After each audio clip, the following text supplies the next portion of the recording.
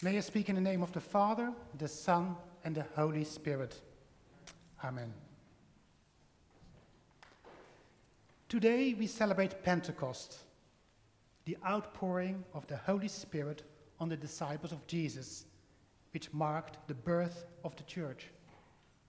We also celebrate the baptism of Abigail and thanksgiving for the baptism of Sophia, two of our youngest members of St. Mary's, but just as precious and important as our oldest members. We heard in the reading from Acts, 10 days after the resurrection of Jesus, about Pentecost. That when the disciples were all together in a room, they suddenly experienced the rush of a violent wind. A wind that filled the whole house, and tongues of fire rested on them as they were filled with the Holy Spirit.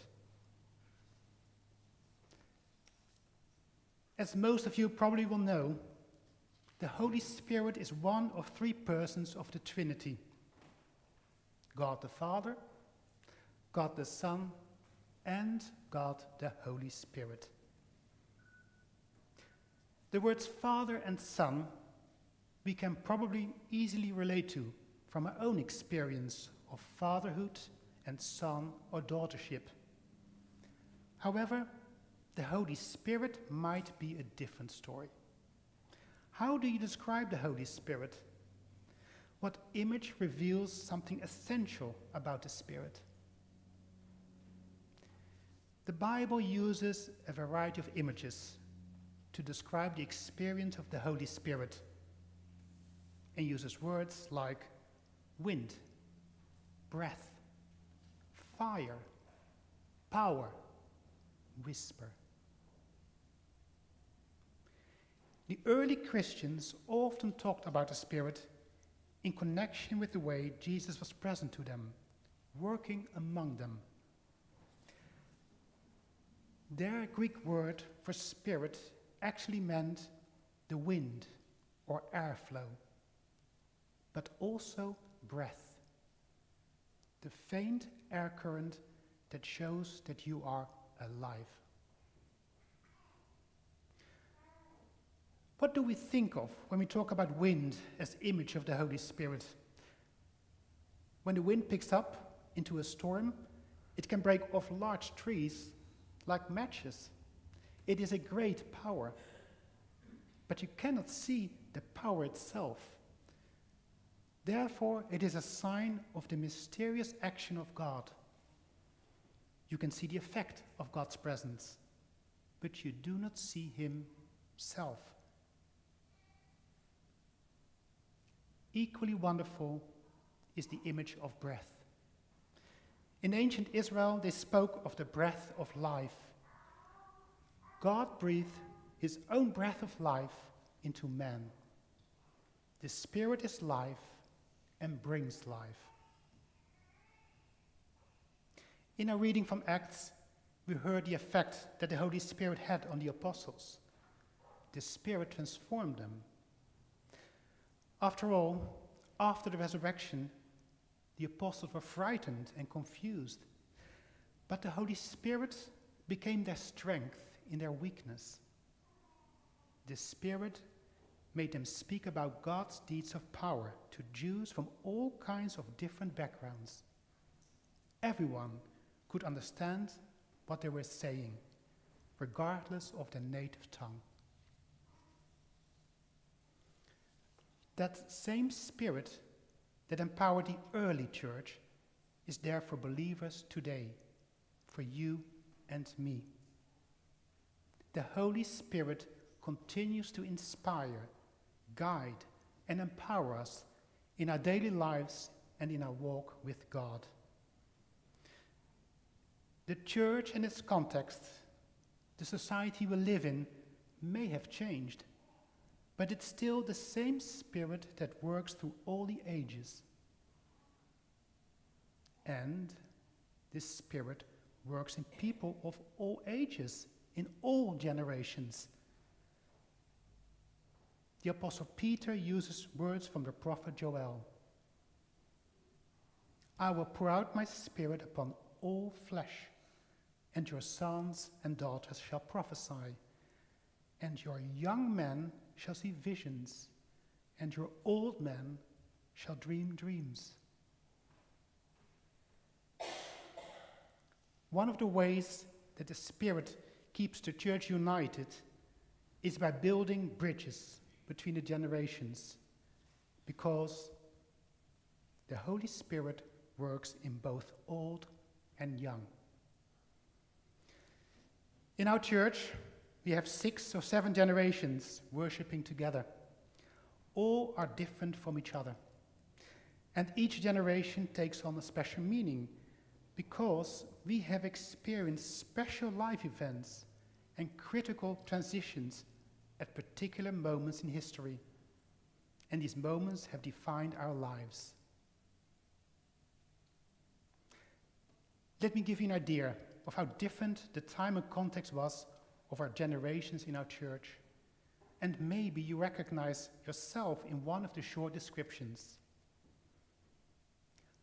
Our oldest generation in church is the so-called silent generation, born between the 1920s and 1945. This generation experienced the post-war recovery and cultural shifts.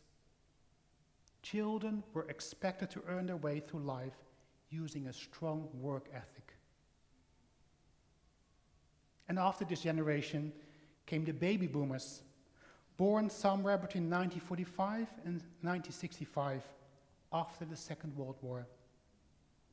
They're also called the protest generation.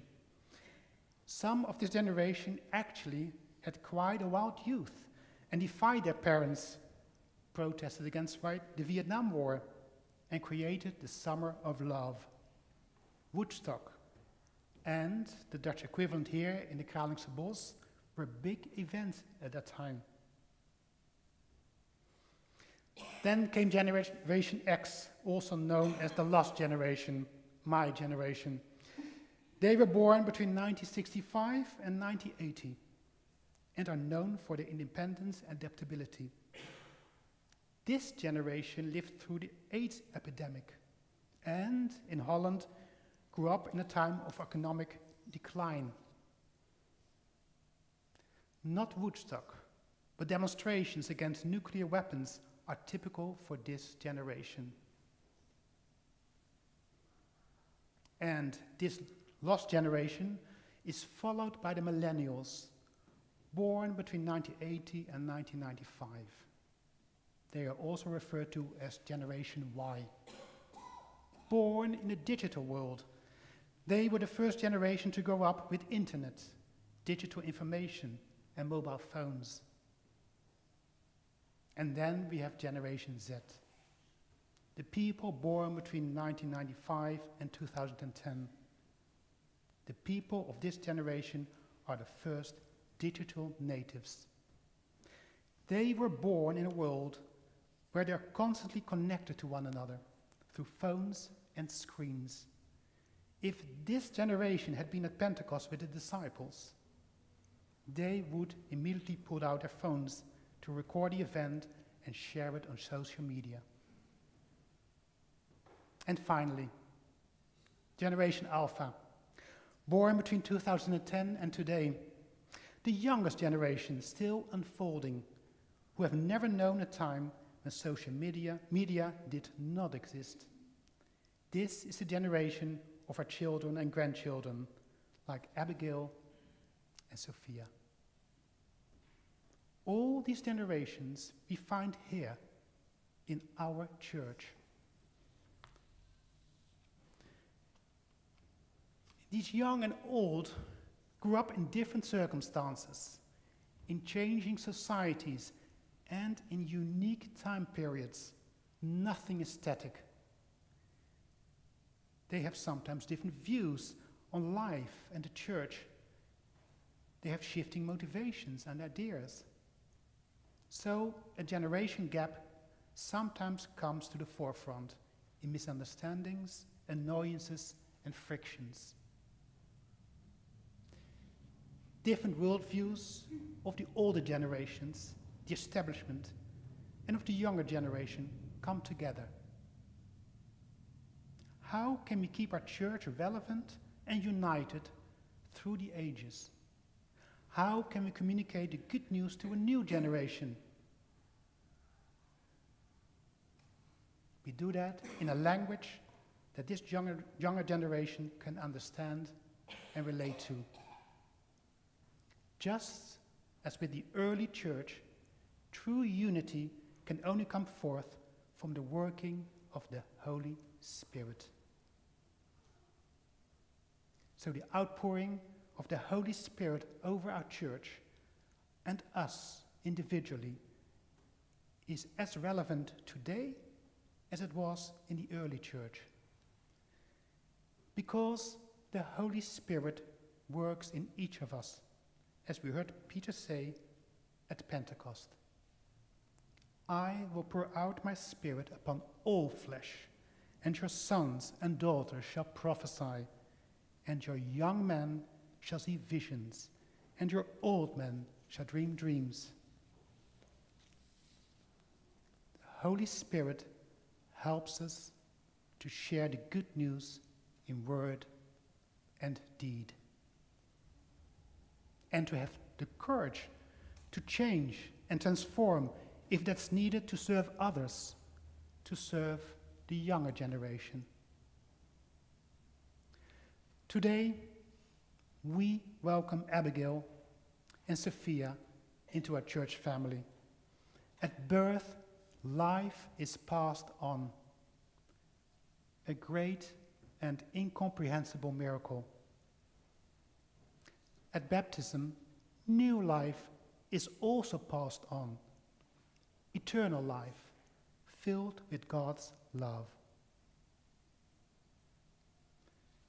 The birth of a child is a great miracle and a cause for great joy. Just as we are born into a family and are inseparable from a family, so also through baptism we are born into the family of God and received into the church. Baptism is not a symbolic act, but a sacrament. It's a sign of a new beginning, a new life in the Spirit.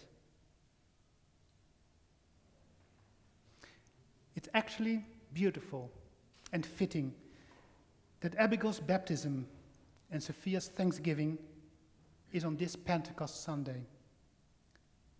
Because just as the Holy Spirit descended upon the disciples at Pentecost, we pray for the same Spirit to guide and protect Sophia and Abigail throughout their life.